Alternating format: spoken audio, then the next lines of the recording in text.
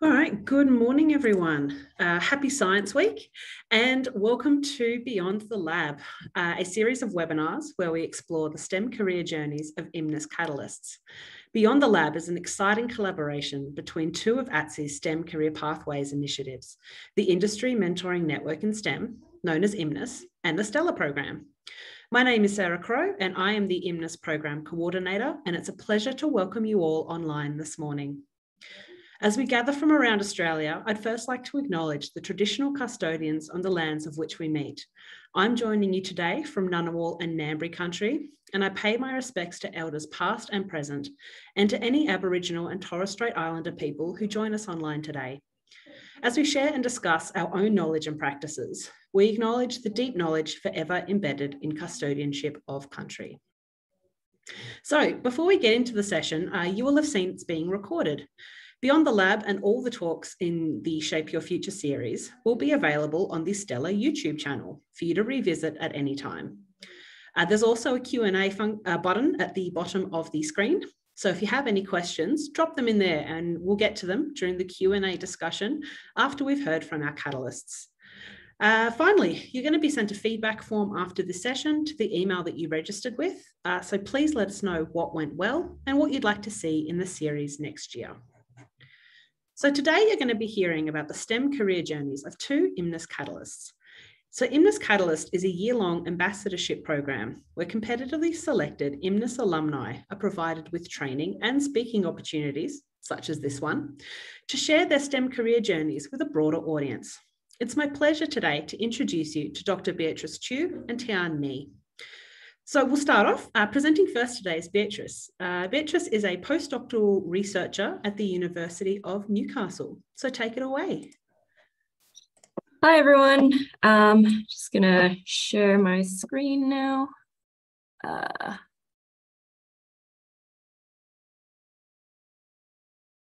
Cool, can everyone see my slides? Awesome. So yeah, hi, my name's Beatrice, Dr. Beatrice Chiew. And I guess by way of introduction, I will tell you a bit about my story, my career path from high school to where I am now. So in high school, very, very long time ago, yeah, I guess I didn't really start with a huge love of science. I was more of a literature / philosophy / arty / theater kid. I dug up a couple of pictures from the archives. Here's me as Bellatrix Lestrange, and here's me as perhaps a bit more of an obscure reference. This is Eowyn from Lord of the Rings.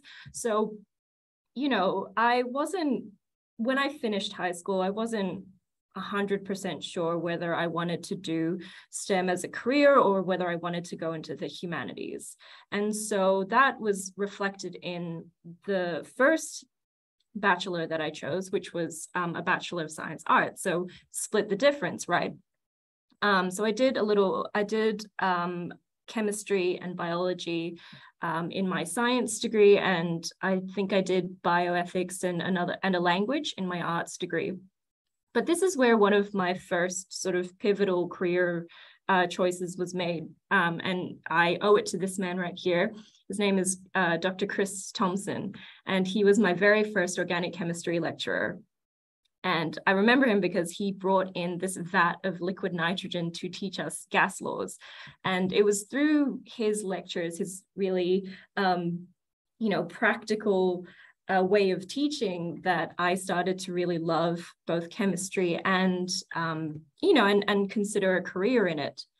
And I guess I also really loved biology, and through the merging of chemistry, biology, and a desire to have some kind of practical application at the intersection of the two, I decided to transfer from this Bachelor of Science and Arts into a Bachelor of Pharmaceutical Sciences with honors. Because at that point, I sort of realized, okay, you know, I like biology, I like chemistry, and I really enjoy asking a lot of questions about it. And so I thought research was the best, way to explore all of that. So this is my campus. This is Monash University, the Parkville campus, which is in the city in Melbourne. A couple of happy snaps of a squash club that I started up there. And this is me competing in 3-minute thesis. So it's sort of a nice little loop back to my love of literature and language and communication. And that's when after I finished my bachelor, I went on to do a PhD in medicinal chemistry, and that's where I competed in 3-minute thesis, also at the Monash Parkville campus. After I finished my PhD, I went on to do a postdoc, and I moved states to do so. So now I am in New South Wales at the University of Newcastle, working with Professor Adam McCluskey. I love it here. I get to put on, tons of cool reactions. This is one that I did earlier in the year. Hope the video works. It's an organic chemistry reaction. I just liked it because it was beautiful and, it looks like a snow globe. So I get to put on all these cool reactions. I get to present my work to other like-minded people at conferences. And yeah, that's where I got up to. So this is where I am presently. I'll tell you a little bit about the work that I do. So I am a medicinal chemist by training. It is, as I've mentioned, an intersection between biology and chemistry in a very applied way. And specifically in my postdoctoral studies, I am looking at this process called endocytosis, which is basically the way in which things get in and out of the cell. In particular, the way the cell wall sort of comes into itself, there's a protein that's involved in cleaving this vesicle here, which is called dynamin. So dynamin effectively wraps around the cell wall to pinch off that vesicle.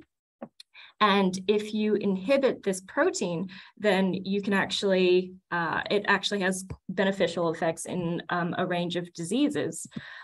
So I use my chemistry knowledge. I make compounds that look like this little guy down here, and I try to target dynamin to inhibit its activity. And yeah, that's it from me.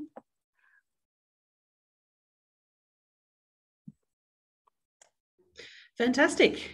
Thank you so much for that, Beatrice. Fascinating to hear about that you now work with sort of chemicals and chemical reactions and things for a living. It must be fun recreating all of those science experiments and reactions. Like certainly I know in high school I made volcanoes and things using chemical reactions, so that must be super fun to do that as a day job. Yeah, definitely.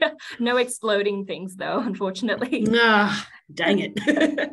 Oh well, that'll be the next one, I'm sure. Alrighty, so thank you so much for that, Beatrice. I would like to introduce our second catalyst for today, Tian. So Tian is currently completing her PhD at the University of Melbourne. So take it away, Tian. Hello.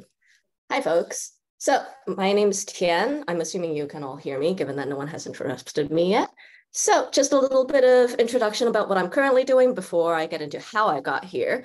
I'm, as Sarah mentioned, a final year PhD student at the University of Melbourne, where I'm looking at the effects of gender-affirming hormone therapy for transgender adolescents and adults on their bone health using a mouse model. So essentially, I give mice hormones, and then I look at what happens to their bones. Then I give talks, make videos, and write papers about it. I'm also a business development intern at the University of Melbourne's Research, Innovation, and Commercialization team, where we help university researchers take their research and inventions and bring it to the public, whether that's through startup companies, establishing industry contacts, patents, etc. Now, I am also moonlighting as a music teacher. So on the side, I teach piano, violin, and music theory, and I also used to conduct a few choirs. And shameless plug here, this is my YouTube channel where I posted a lot of pandemic covers, because what else does a musician do during a pandemic? Now, you might be wondering, how did I get here? Why am I doing 2 jobs at once? And why is there a massive Canadian flag there? So if you haven't guessed already, I was raised in Canada. I did my high school and my undergraduate years there. I went to a public high school and I really enjoyed my science classes there. Chemistry, biology, physics, maths, the typical science stuff. Turns out setting things on fire is really, really fun.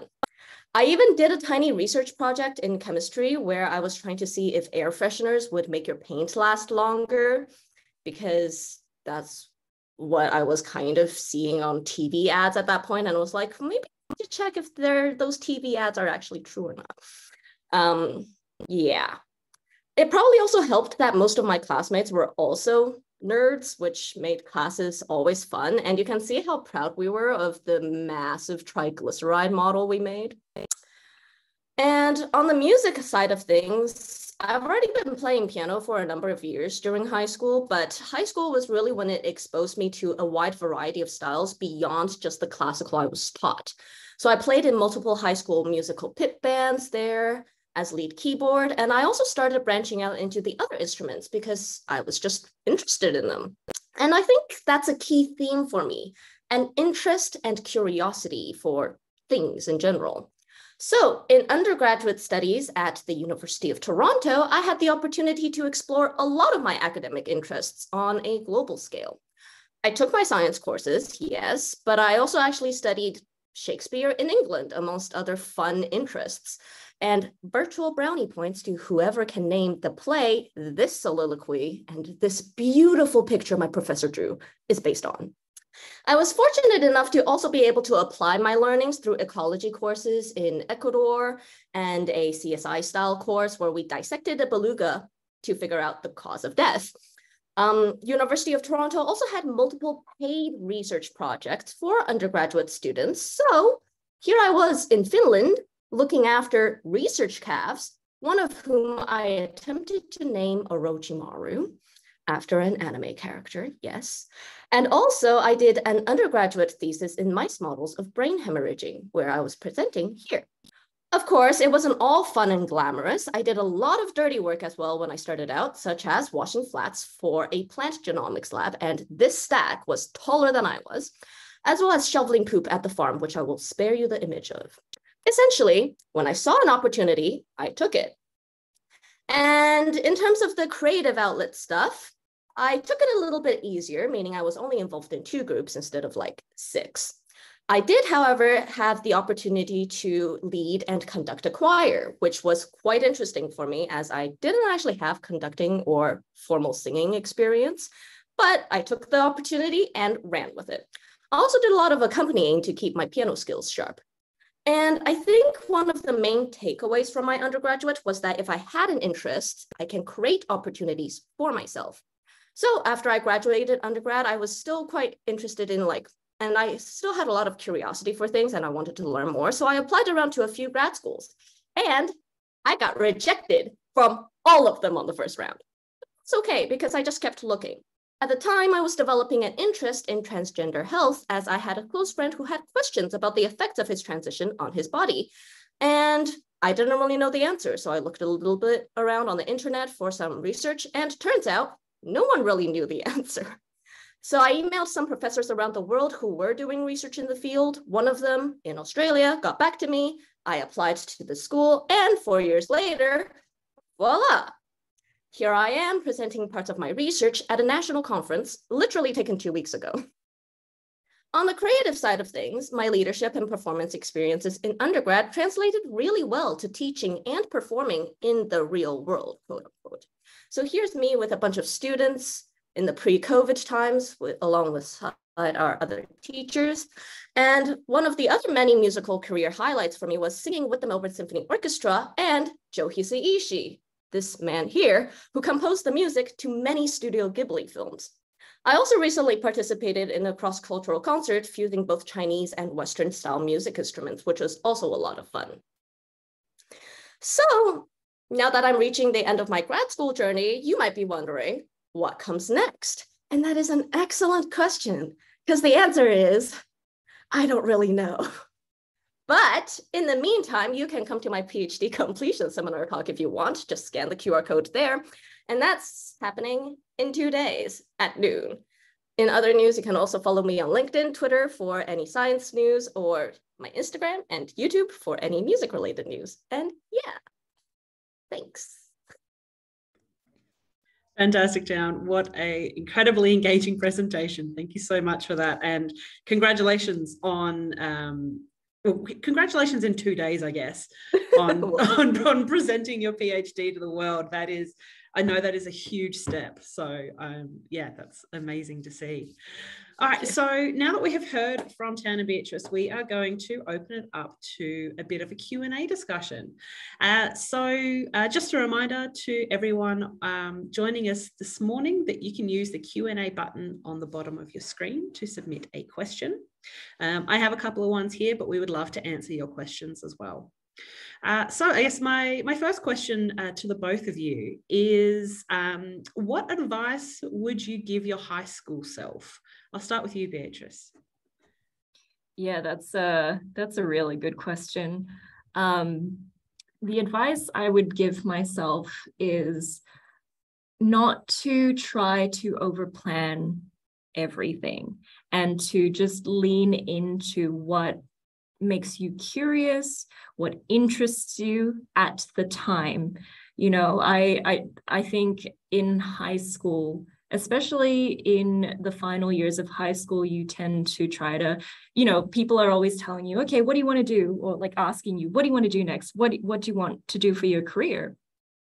And, you know, I don't know that I would have expected me to be here when I was in high school. So I think what helped me is just sort of just relaxing a little bit and just trusting my intuition. And so that's what I would advise my high school self to do. I think that's fantastic advice. Certainly, yeah, all the time you're asked, you know, what do you want to do? What do you want to do? What do you want to do? But I love the idea of, yeah, following your curiosity, because life has so many twists and turns. You never know what's going to happen. What about yourself, Tian? What would you tell your high school self? I think a lot of what I did in high school, like the interests that I was still interested in, carried over because I continued to feed my curiosity and interests in those kind of things. In high school, there was also a lot of things that I stopped doing once I got into university because I just lost interest. And I think that's one of the key things as well, in that it's okay to lose interest in things and it's okay to change paths. Like my first major when I got into university was economics and half commerce. And I was like, ooh, I'm doing so hot in this economics class, but I did really like biology. So I think I'll just keep going here. So it's just okay to change paths. Yeah. Yeah, I can see Beatrice nodding along there as well. Yeah, definitely. I mean, yeah, I was such a humanities kid. Like when I was in high school, like my 18-year-old self would be very surprised at where I ended up right now. And yeah, I agree wholeheartedly with what you said, Tian. It's just, yeah, like giving yourself enough grace and trusting yourself enough to like change and like let it, you know, see what happens. Yeah, absolutely. I'm almost positive high school Sarah would be incredibly confused that I did not land a starring role on Neighbours and instead am running a STEM careers program. She would be, yeah, just out of this world, being like, excuse me, ma'am, what's happened here? All right, so we've got a question here from our audience. They want to know, is there a lot of leadership involved in your jobs at the moment? So they're a little bit shy about being the leader. Have either of you sort of taken on a bit of a leadership role in your work? Tian or Beatrice, you can go first. Oh, it's up. Sorry, Tian, maybe you go first because I went first last time. Okay, sure. So interestingly enough, in my research project, you're the person leading your own research project. So there is the leadership aspect there. However, it also depends a lot on teamwork, right? So you're never really alone. Like I can rely on other people to help me. I can go ask my supervisors for help and all that. And then in terms of like teaching, yes, there is the aspect of leading in teaching, but because because I'm teaching in one-on-one situations, the leader of the team isn't really that big of a team. It's just you and your student. So it doesn't feel as stressful. When I first started out teaching, I was quite shy. I was like also uncomfortable suggesting, you should really change this, et cetera, et cetera. But then the more you work with like just a student in a one-on-one situation, the more comfortable you get with taking the initiative and being like, okay, you're not doing this in the right way, but we can help you get there.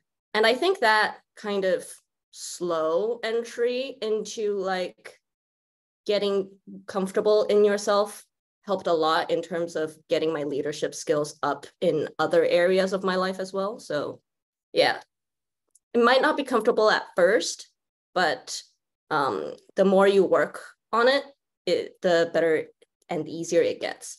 And also sometimes it's fine to just be shy and not talk. Like sometimes I just go to team meetings and I'll say nothing. And if there's nothing to say, that's okay too. Yeah, absolutely. Certainly there's a lot of different types of leadership. And sometimes people think of leadership as being, you know, the Barack Obamas standing out giving, you know, we dare to hope speeches in front of crowds of, you know, thousands of people. But you can lead, yeah, you lead your own project kinds of thing. What about you, Beatrice? Is there leadership involved in your role? Yeah, so I guess I want to address like two parts to there's like the question and there's the statement about, you know, being shy about being a leader. So yes, like short answer, there is a fair bit of leadership in what I am doing. There was when I was a PhD student, as Tian said, you know, you lead your own project and you sort of help mentor younger students that are in the lab or people, you know, other students as well.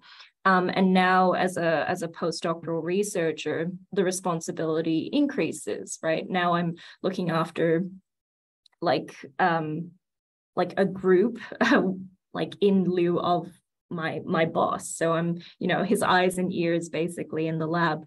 However, you know, in terms of like when I was a PhD student, I was very shy. I'm still quite shy. I'm still fairly reserved and, you know, probably I wouldn't consider myself a typical leader. But as Sarah and, you know, Tian have mentioned, there are so many leadership styles. I think, unfortunately, there is a predominant style that gets shown, and it doesn't fit all of us. I don't fit into that style.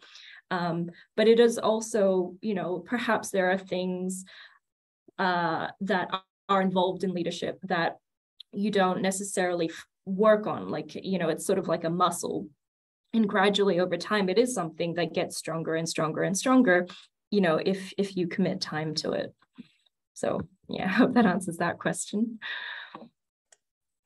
Thanks so much. Yeah, I think it does. You're right. Leadership is, it's just like any other skill. It's something that needs to be practiced. And obviously, when you're given a leadership opportunity, most of the time, hopefully, it does start small. And so you do start with, mentoring like a one-on-one situation. Hopefully you're not, you know, thrown in front of 1,000 people crowd and been like, all right, do a motivational speech, off you go. Yeah.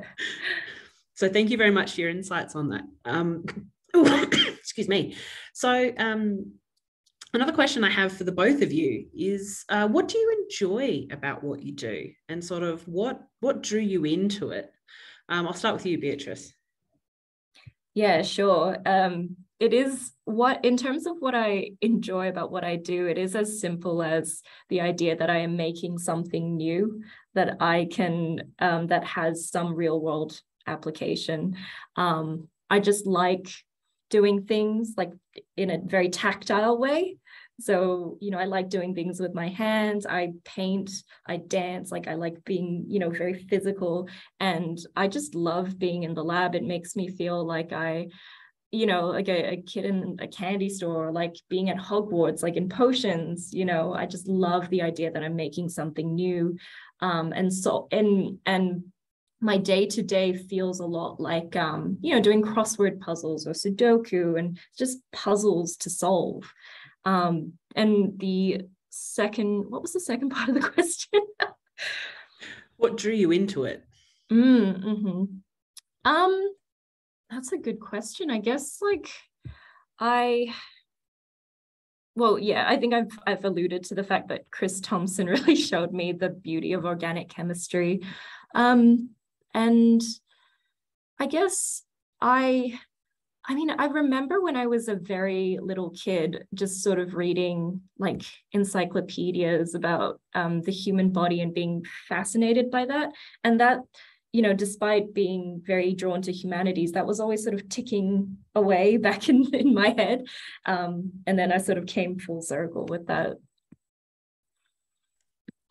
Fantastic. What about you, Tian? So I think I mentioned, like, also echoing the same thing as Beatrice, that curiosity, that like always having something new happening. And I think the main thing with a PhD is that there is no right answer. No one really knows what is actually happening. You are creating essentially new knowledge out of what has been built before. And you are building that one brick or adding that one extra wall to like something, to a house that you might never see the end of. But essentially it's a lot of that drive to know and curiosity, and kind of, and at the core of it, like a drive to help people with knowledge, I think, is something that drove me to look into a PhD in the first place. And then in terms of, sorry, what was the second question? What drew you into your field of research? Right, yeah. So it's just kind of not knowing what's there, and then having someone who, you know, having a friend who was like, you're a biologist, you studied a whole entire undergrad, like, what do you know? And I was like, I don't know anything. And then I was like, oh, but you know, there's other people that knows things. And then you look into it and it's like, everyone else was also like, don't know.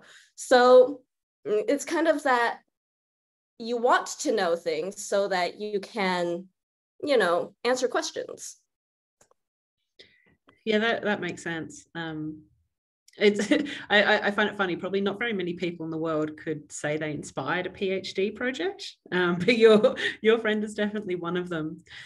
So something that the both of you touched on during your responses there that I'd like to sort of draw out a little bit more is that you're both kind of talking about how science and what you do is a bit like a puzzle, and so you spend your time trying to solve it. Most puzzles that, you know, Sudokus, crosswords, literal puzzles, they have a solution. And I can, you know, if I'm stuck on a crossword answer, I can, you know, flip the newspaper upside down and find the answer and feel, you know, satisfied.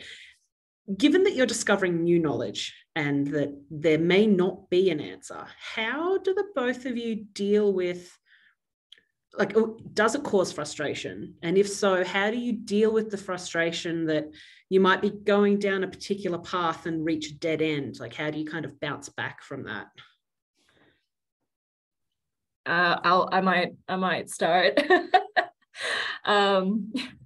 Short answer, yes, we get frustrated. I think almost everyone who does a PhD feels that, you know, or is even adjacent to science and research, feels the frustration of, because most of our job is failure, if you like. It's figuring out all these ways in which your hypothesis is not proven. And so that comes, you know, it naturally comes with a lot of frustration, but there's a lot of, I don't know, there's a lot of like personal learning in that as well. It's like, you know, I don't need external success to be happy, to be satisfied. The process is enough. The process of inquiry is satisfying in itself. So there's that sort of higher level, if you like thinking, higher being, big brain thinking. But in terms of what I do to get rid of my frustration, I clock off and I go and take a dance class. Like I just, you know, if you can't solve the problem that day, you can't solve the problem that day. The problem will be there for you the next day. Put a pin in it, do something very physical, sweat it out, come back with fresh eyes, kind of thing. I love that. Yeah, the problem is not necessarily going away. So it's sometimes you just need to attack it with a fresh set of eyes. I totally understand that. Tian, what about yourself? Do you find a little bit of frustration in what you do?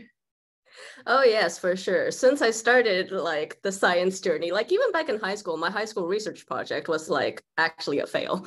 So, you know, there's a lot of failures along every single way, but you fail your way to success, you know. Like my first PhD project here when I came over to Australia was also a fail in the sense that we tried to get a mouse model working and it wasn't working and we couldn't figure out why it wasn't working. So we spent a few, like, you know, we spent a while trying to make it work before we decided in the interest of time, in the interest of the resources, that it's better to just switch tracks and try something else. And I think like when there's like those kind of disappointments, those kind of frustrations, yeah, it's going to be disappointing and it's going to be frustrating. But you can also kind of take a look at it as an opportunity to try something else and do something new and see how that works. And even now, I still have data that I look at and I'm like, I'm not quite sure why this is happening. And this doesn't really make sense with what everyone else has been saying. So sometimes you look at your data and then you critically analyze it in the sense that, okay, is it something I'm doing wrong? Is it something the field is doing wrong? Most likely it's something I did wrong. And then it's like, I missed a decimal point. No wonder everything is like 100 times what it should be. But, you know, it's that kind of being able to critically look at what's happening and then reaching a conclusion that you are satisfied with yourself instead of like what everyone else may say. Yeah, that's definitely the theme I've sort of got from both of your answers, is the learn to be happy within yourself rather than getting an external validation, because it may not come. You may not be able to just flip the newspaper upside down to get the answer, kind of situation. So we've got another question that's come in from our audience, and it says, what do you think kids in school now will work on in your particular areas in the future?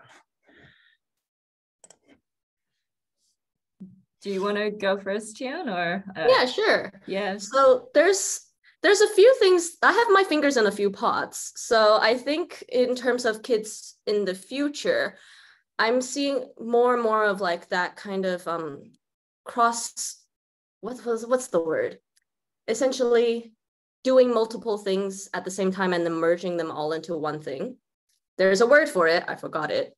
But essentially, I think in terms of the research, there will be hopefully more research coming out. So if there are more people interested, they can also start going after whatever I have done. They can go expand on it a little bit more. In terms of the like business commercialization things, there's a lot of entrepreneurs coming out, even in undergrad, even in high school, but also later on in life as well. Like after you have done so many years of research, you finally have that one drug or one cure to something. And that is also a long commercialization process that you can be involved in. And then in terms of the music stuff, enjoy it. Enjoy the music, enjoy whatever you can create, your creative outlets, be kind of, you know, be free with what happens. Fantastic. What about your thoughts on this topic, Beatrice? Yeah, it's It's a very interesting question. And, you know, something that you've sort of got to take stock of, like your, you know, like all the people you talk to and like your science career and, you know, where you project it to go. I guess in my field of like drug discovery, I'd say like probably machine learning and algorithms to like better design drugs. I think, you know, kids in school like you guys will be working on that in the future. There are these, and I think doing things on a far smaller scale and far more efficiently. So like making the processes of things so much greener and so much more efficient. I reckon, you know, that's what you guys are going to tackle. Yeah, I think those are the two main things as to where my field is headed at the moment. That's very exciting, because I guess if you think about it from a field progression way, like what the two of you do now may not have even been thought possible 10 years ago. Like if you think of kind of the cycle, so the students who are in high school now are kind of doing the research in about 10-ish years. So yeah, that's super exciting to see how things can change and the future of your relevant industries. That's excellent. So a question for both of you that I've got is you've both worked in various fields, doing various experiments, various different things. What's the most interesting thing you've worked on? I'll give you a little bit of time to think, because I know when you do cool chemical experiments every day, you may not be able to narrow it down. But I'll start with Beatrice. Yeah, this is sort of like asking someone what your favorite, you know, who's your favorite pet or who's your favorite child? Like, it's really difficult to narrow down. Let's see, what was the most interesting? I guess the most, I'm going to be a bit boring. Oh, actually, no. What I did during my honors year, I think, was the most interesting / fulfilling. So I worked on a protein called HIV integrase, which is part of the, you know, basically how the HIV virus replicates and gets propagated. And that project was really interesting to me because it was so multidisciplinary.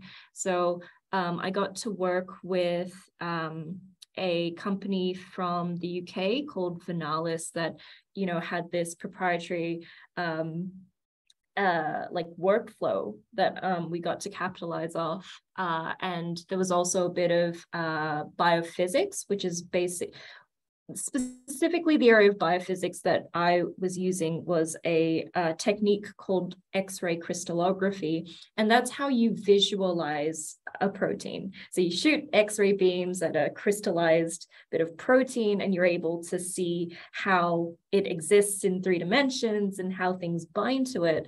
And it was really cool for me to design compounds that would bind to that protein, make them, test them, and then see them actually bind to that protein. So I think, yeah, that was probably the highlight for me.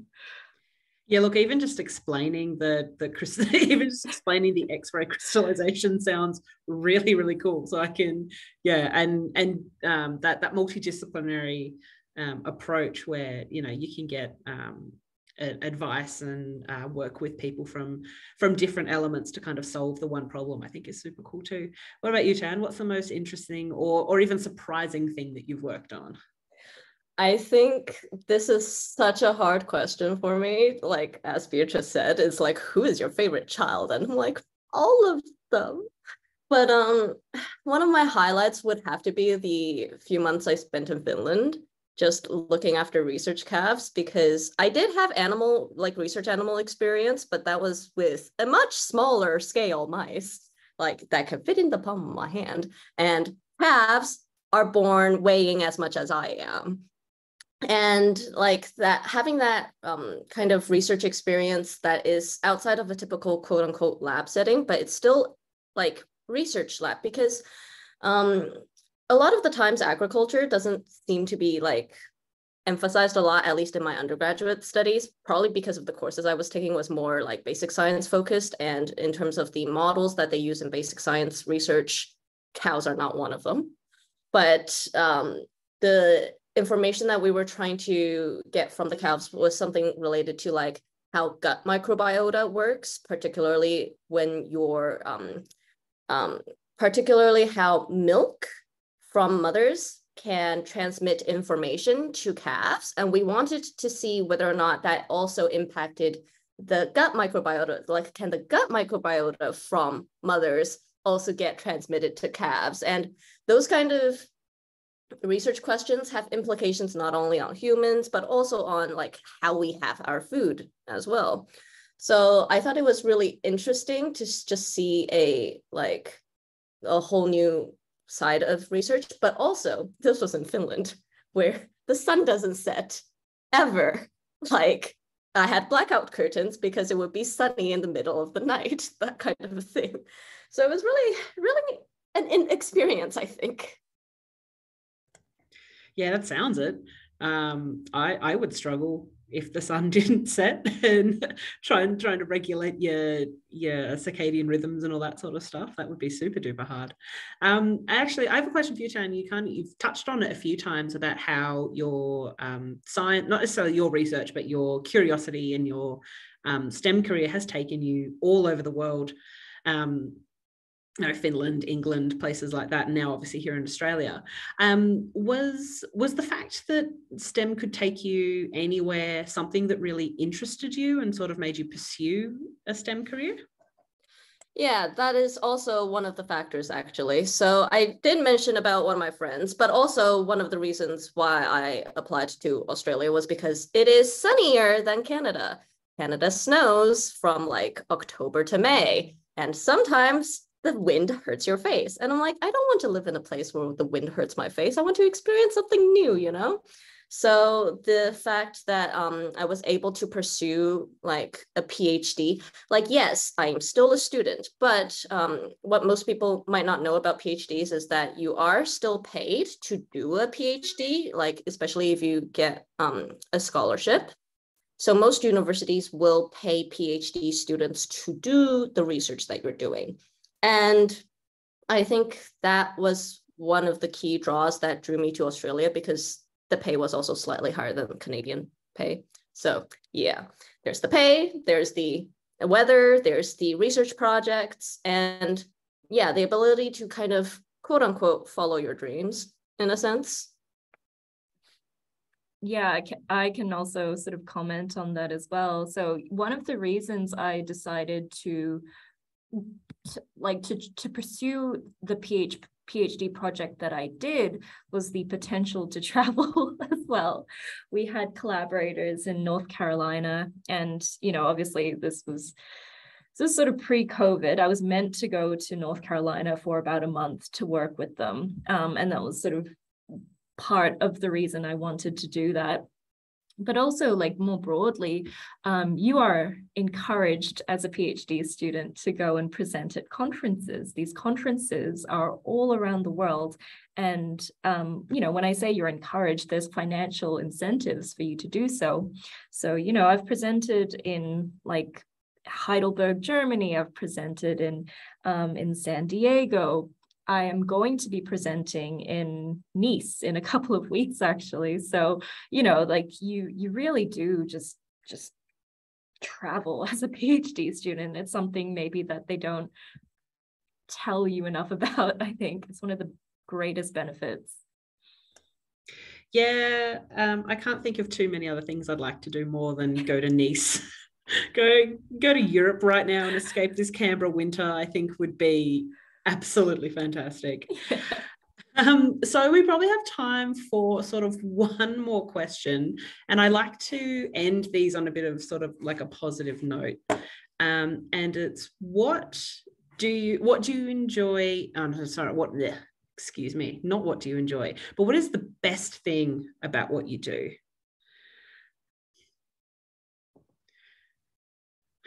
I know, once again, it's going to be, it's the opposite of the what's your favorite, it's exactly like the what's your favorite children question. But if you were, I guess maybe to reframe it, if you were to pitch to the students who are on the call today about, and to get them to come and join your lab or join exactly what you do, what would be your pitch to them? I'll start with you, Tian. Yeah, sure. Join my lab and join whatever else I do, because it's a lot of fun and you get to have your fingers in a lot of different pies, and you also get to experience just kind of anything that you're interested in. So if you're interested in music and research and commercialization, yay. It's just, you get a wide range of experiences. So, and you don't necessarily need to shut the door on any one of those, I think. Yeah. That sounds fantastic. A little bit of, keeping all the options open, and just because if you're working in the commercialization space, you can still focus on your music and things like that. That sounds wonderful. What about you, Beatrice? Okay. I guess like for me, it's like, you have, as Tian said, like a lot of fun. This is like an interest-based career, not a lot of careers are like that. You get to ask questions and then you get to follow them up. Like, that's probably like, the best thing for me. And like, I guess, like a side note to that is that it's got real practical, tangible results. You can see, like your compound binding to a protein in a cell, and then maybe in a mouse model, and then who knows, maybe in a human. That's pretty crazy to me that I, like, little old me gets to do stuff like that. Yeah, that's a wonderful thing to end on, in that it can be a little bit surprising and startling that, in fact, in your own special ways, the two of you are kind of changing the world a little bit. Like, coming up with your proteins, or finding out about bone health. Like, that's a wonderfully inspiring thing to end on today. So that is all we have time for this morning. So thank you so much for joining us, and thank you to Beatrice and Tian, who have shared their STEM career journeys with us this morning. And special thanks to everyone else who has tuned in today. So Beyond the Lab is made possible thanks to IMNIS's major partner, MTP Connect, and it's part of the READY initiative, the Researcher Exchange and Development in Industry program, a $32 million initiative which has been made possible thanks to the Medical Research Future Fund. So don't forget to fill out your feedback form after you leave this session. The Shape Your Future series will be continuing all year, so tune in to hear from many more scientists. All of the information is available on both the STELR and the ATSI websites. Thanks, everyone, and I hope everyone has a lovely week.